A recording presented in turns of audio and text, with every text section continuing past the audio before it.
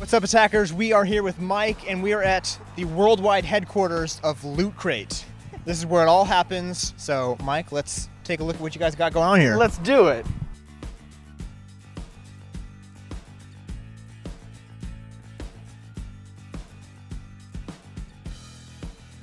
My name is Matthew Aravallo, and I'm the co-founder of Loot Crate.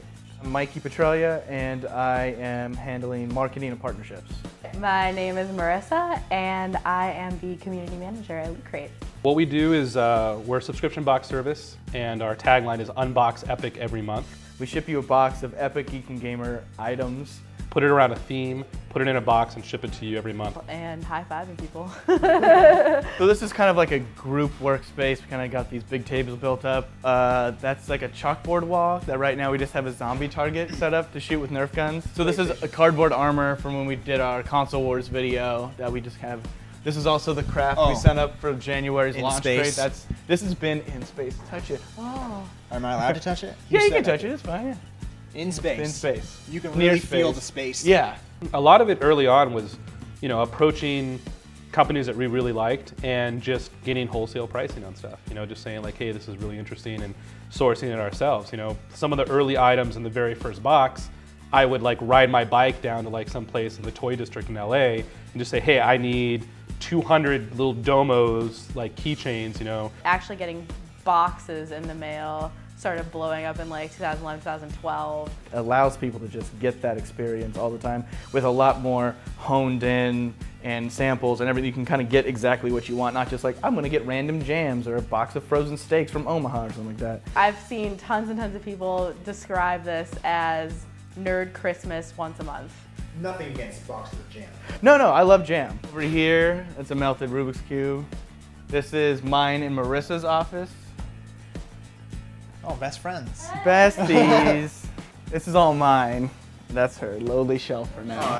That was the original box design. Then we switched to this one, dark one, and then we also experiment with sizes and like prototypes and stuff like that.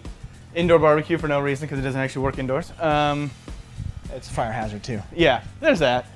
This is the small warehouse This is where all for the boxes are. storage and things. Yeah. We try and touch on not just current things that are coming out, like Ninja Turtles and Godzilla, the 25th anniversary of Game Boy, and those kinds of things. But we also try and go back to like some retro things. So things from when I was collecting and when I had figures.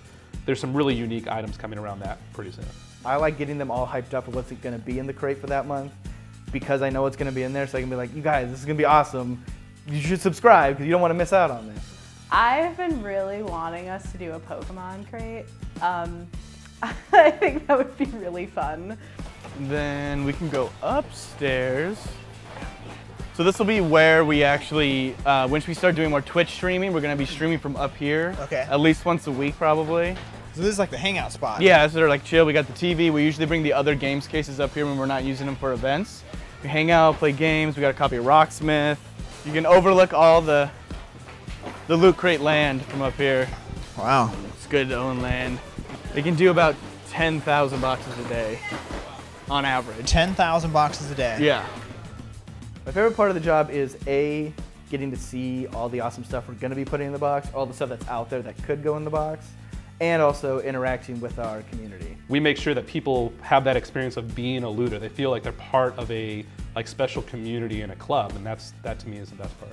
Honestly, it's probably split between interacting with the community on a regular basis because people are just so genuinely excited about us all the time. It's kind of awesome.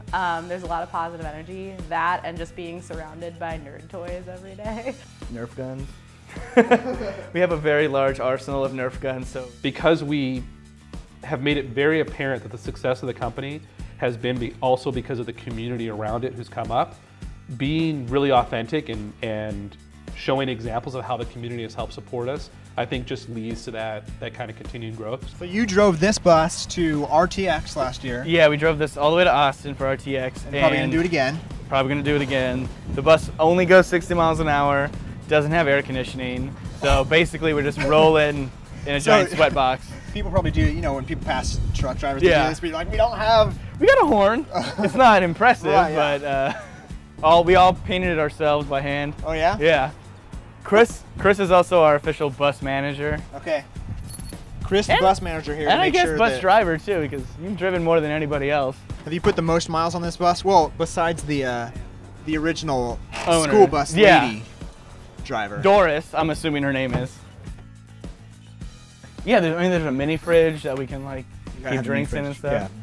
Beer. Yeah. So for the price that we have of $13.37, which is, you know, LEET 1337, $13.37 for super nerds is Leet Speak, and it's Leet Speak for Leet, which is awesome. plus the $6 shipping and handling, we strive to make sure that people get $40 or more in value in that. $13.37. Guaranteed to never increase. Well, I don't want to say that. It's not up to me. We see that as continuing to scale and get higher, especially as it's going to be hard to like really put a value on an item that you can't get anywhere else. So yeah, there are some items that there are things similar to it that go for 20 bucks just on their own retail, but it's going to be an item that you can't get anywhere else. It's licensed, it's from a game you love, but you have to be a Loot Crate subscriber. So those kind of things are things that we're going to be working on in the future. What's your favorite story from the back of the bus here? It can't be my store because I wasn't here for it, but at VidCon last year, apparently they had a party on the bus that was pretty raging. I'm kind of glad I wasn't there for it based on the stories I've heard, but it's quickly turning into like a Guns N' Roses type bus. Okay. It's got some history to it. Yeah. Places you probably don't want to touch.